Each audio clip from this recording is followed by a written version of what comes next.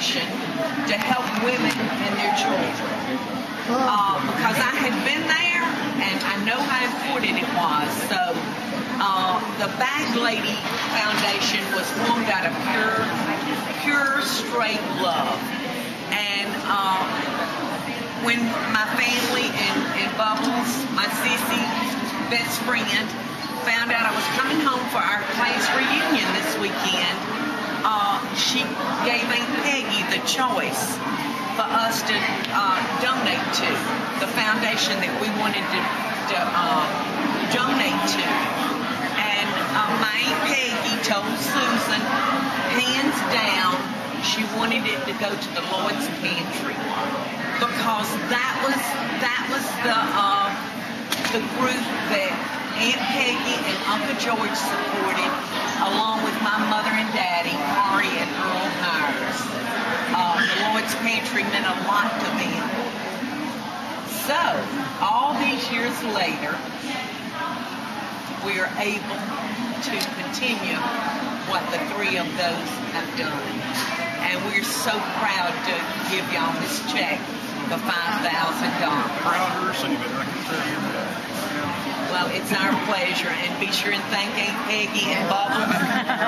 Susan Green sits on the Bag Lady Foundation. So she works very, very hard. She works very hard, and we hope that that $5,000 will help y'all out so much, because there's so many people in need. Well, thank y'all so much for coming and picking up your check. It's going to take all four, y'all. I don't think this one's going through the Oh, it's not. This is the real one. Thank you. Yes, this is in memory of George Ort and Mari and Earl Myers. Thank y'all. Okay. What does this kind of donation mean to the Lord's Pantry? This donation will help us probably buy about a month's worth of food to keep us going in the future.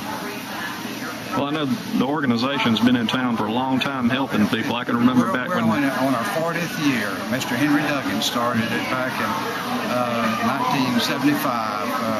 And we've been operating ever since here in this area. Were you surprised by the donation? Definitely.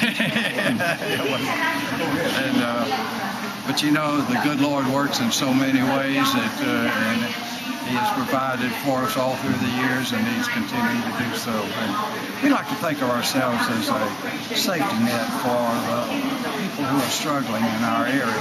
And last year we had between 26 and 2,700 people who came through our operation seeking help.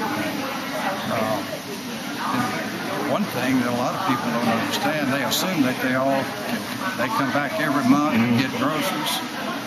The average number of visits of that group that come back more than one time is approximately 4 visits a year. But they know where they can come and get help when they really feel it. In 2012, we started the Bag Lady Foundation. I was in Savannah at a board meeting, and Paula asked me, she said, I want you to be on the Bag Lady Foundation as an independent person, not employed with me, and support me mentally, physically, and hopefully you'll go drum up some fundraisers. And I've worked with Paula before on fundraisers, but long story short, our mission statement is to give to the women and children in need like she was when she started with $200. And it has been phenomenal. We operate on fundraiser money. We operate on anybody that wants to send a check would be great, and it's amazing the people that have reached out to us. And with it now being on the network, the checks are abounding. So we're able to give back to community organizations that are nonprofit, like we are, to support them as they support us. And I tell you what, Mark Holloway told me, Bubbles, there is no way you're going to get 100 people at this store. And I think he has indigestion right now because he's eating those words. How many do you think y'all got in today? We probably had over 250. Wow. I know we've got 100 bags to give out with little goodies in them, and when they're gone, they're gone. That's what we advertise. But it has been such a wonderful turnout for her here in Albany, and to choose the Lord's Pantry, her mother and father, and Aunt Peggy's husband, Uncle George. So when we asked Aunt Peggy to choose the foundation that she wanted to give the money to, she didn't bat an eye. She said the Lord's Pantry. And I was so excited when I talked to Mr. Wilburn at the Lord's Pantry. Their funds were down to nothing. And when I told him what the check was for, he hung up. I called him back and he said, someone will be there. He couldn't be with us today, but someone will be there from the Lord's Pantry to accept our check. And it just makes me feel good that she did something at home for us. So, and she'll be back. What got you in town today? Well, I'm here actually, I said I'm shooting several birds with one stone.